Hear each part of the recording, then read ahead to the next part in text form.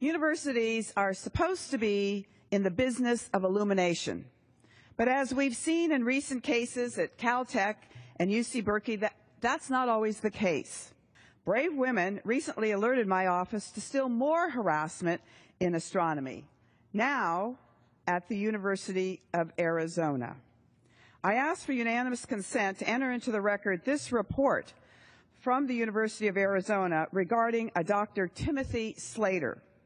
This report was sealed for over a decade while Dr. Slater went on with his career.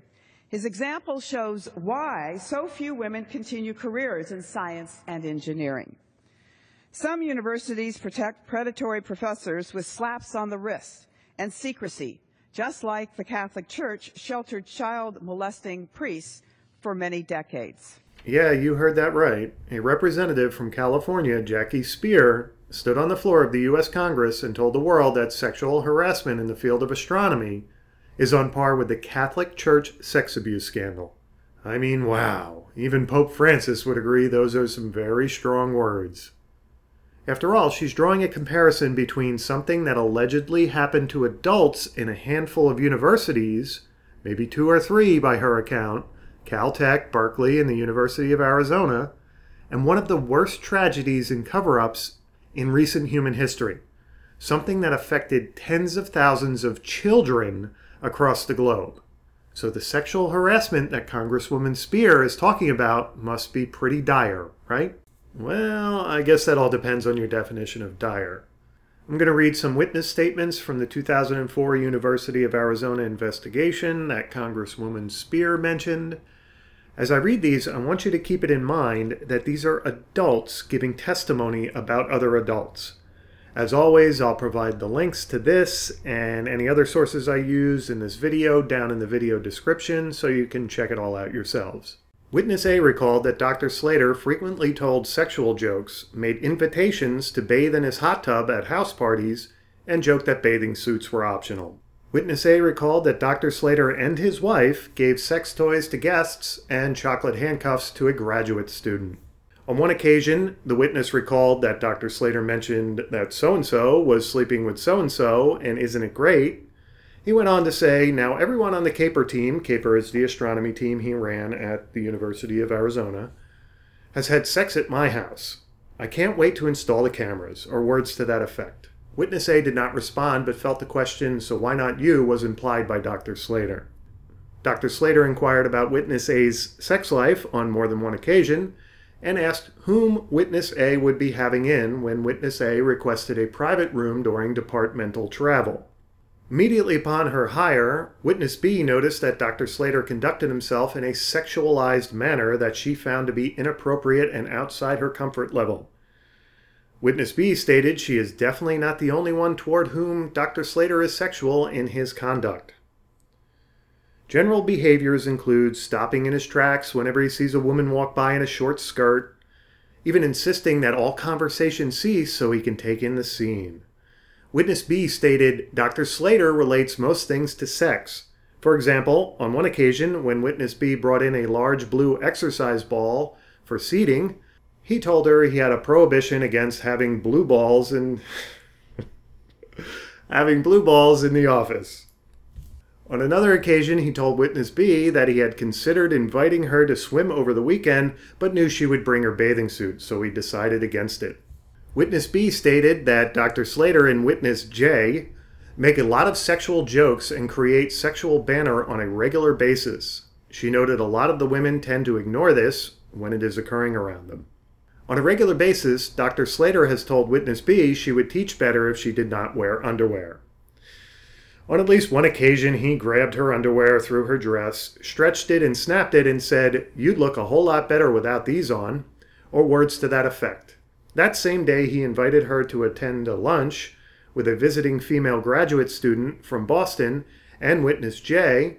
Dr. Slater indicated they would be lunching at a local topless bar. At lunch, both Dr. Slater and Witness J paid for and received lap dances. Dr. Slater offered to purchase a lap dance for Witness B. She declined, and he did not push the issue further.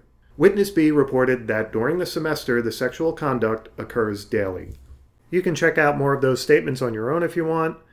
But I think that was a large enough sample to find something truly egregious if it was there to find. Except for the underwear snapping and where Dr. Slater should keep his hands to himself, they're all pretty much offhand or racy comments or jokes that you really have to try to be offended by.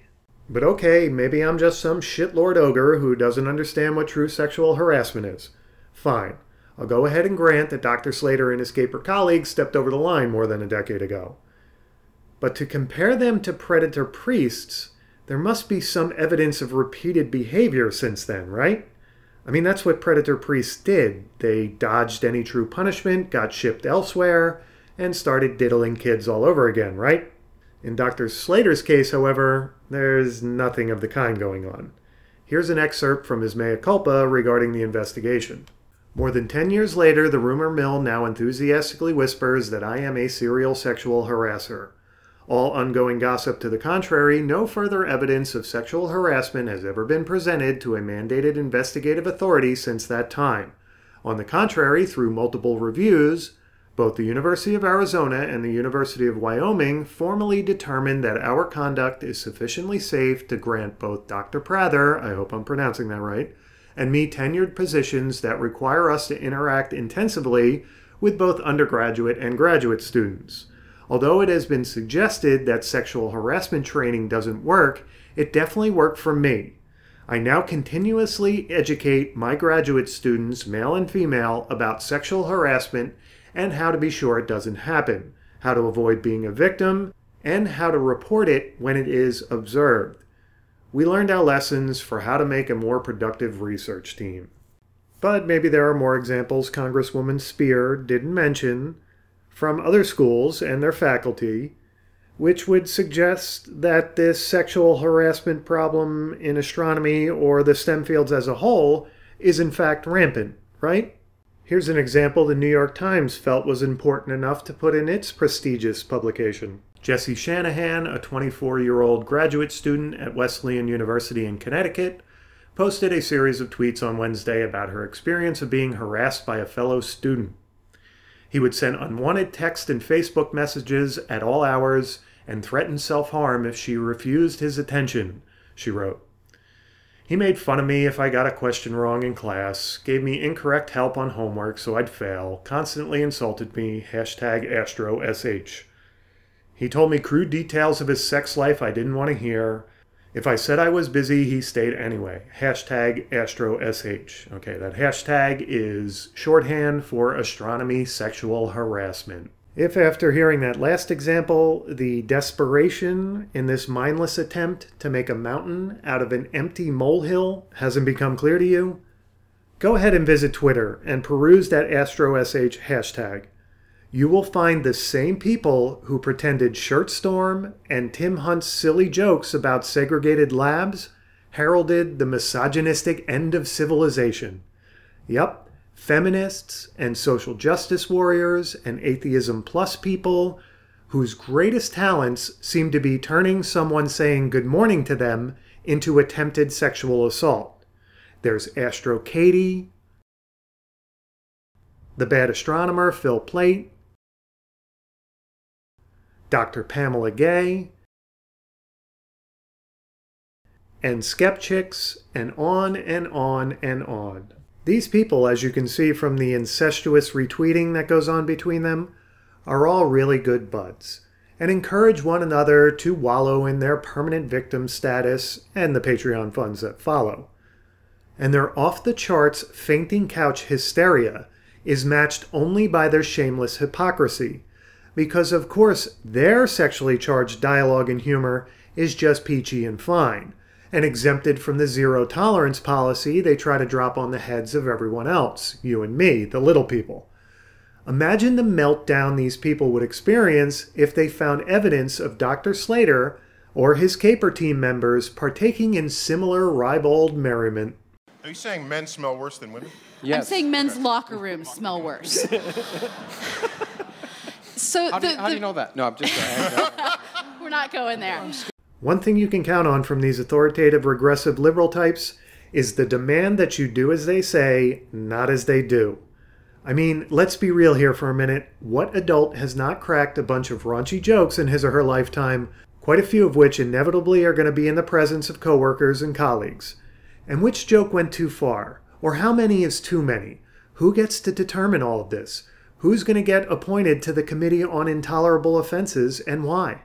And who the fuck wants to live in a world where we are so closely and strictly monitored? And where offending adults is treated like you went on a child molesting spree? It is sheer madness. But alright, maybe it's me again. Maybe like previously when I wasn't recognizing sexual harassment that was actually there. Maybe this madness was just a one-off. And Congresswoman Speier simply and accidentally stated her case a little too strongly on just one occasion. Maybe I'm the one making a mountain out of a molehill. Here's an excerpt from her letter to the Department of Education's Civil Rights Office, where she repeats the same exact despicable comparison. The Slater case, while lurid, is just a symptom of a much larger problem: how to prevent harassment and effectively deal with it when it occurs. Dr. Slater states that he is now reformed, but there are still few consequences for faculty members who sexually harass students. In some ways, the situation is reminiscent of the Catholic Church's coddling of child molesting priests. As in the Church, universities protect perpetuators with slap-on-the-wrist punishment and secrecy, while victims are left alone to try to put their academic careers and lives back together. Yep, the situation is reminiscent of child molesting priests, except for the fact that it happened to adults, not children. There was no actual sex, let alone rape or molestation, performed by students or University of Arizona faculty members, and no evidence of repeat, quote, offenses, unquote. Except for all those important distinctions and differences, the two incidents are reminiscent, because I guess they both happened on the same planet. Like playing tennis and building igloos are reminiscent. Take a look around you at all the modern conveniences you enjoy. They wouldn't be there without the hard work and dedication of scientists that are now under full assault for meaningless bullshit. I might sympathize with feminists if these scientists were guilty of stuff that matters. But sorry, wearing bowler shirts, making lab segregation jokes, and wisecracks about blue exercise balls used for chairs just ain't cutting it. I'm not giving up modern conveniences for all of that nonsense. There is barely anything in these examples of so-called sexism in STEM fields that rises to the level of interest, let alone true sexual harassment. There's no statement anywhere from Dr. Slater or his CAPER team members that included an or else threat. And despite what academia, corporate America, and lawyers insist, that is what the rest of us sane people understand sexual harassment to be. Do this sexual favor for me or else. Dr. Slater never threatened anyone in that manner, and really only cracked a bunch of bad jokes. Well, okay, maybe one or two of them got to me, fine. Yet he is still being put through the ringer over and over again. And even if you think I'm wrong about the definition of sexual harassment, there is without a doubt nothing that warrants the comparison to child molesting priests. The two separate situations should never be uttered in the same breath by anyone who expects to be taken seriously anywhere, and whose job it is to go to Washington and represent the people of her state. I strongly encourage California voters to choose someone with the mental and moral capacity to tell the difference between the two situations. Jackie Speier has proven she does not deserve to hold a position she somehow managed to get elected to.